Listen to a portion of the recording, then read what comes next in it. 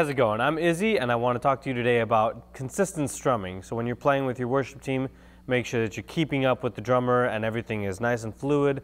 There's no breaks kind of between chords, or your strumming pattern is the same throughout. So oftentimes, we play the same kind of chord progressions,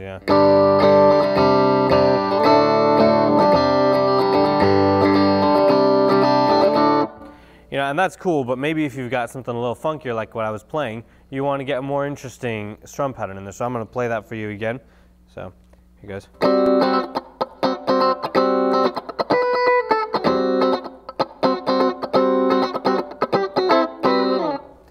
So when you play that, it's going to take some time to get it to really fit in.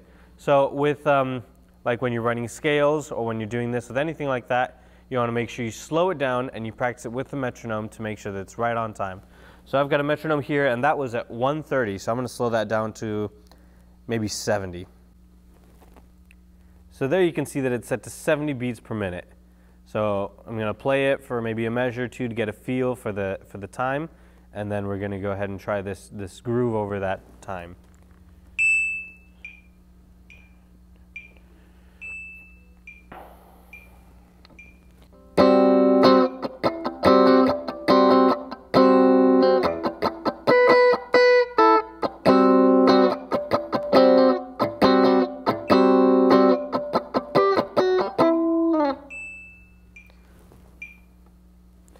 So when you feel that you've got it consistently at that time, you're going to want to move it up, not too much, just so that it's pushing you a little bit until you feel good in that groove, and then you keep moving it up until you're at your target speed.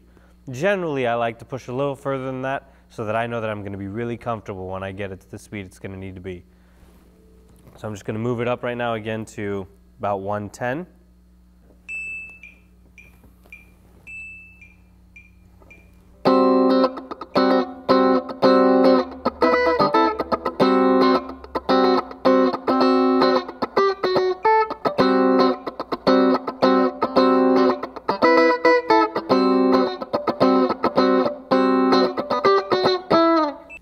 Now I feel comfortable there, so I'm going to move it on up to my target speed, which is 130.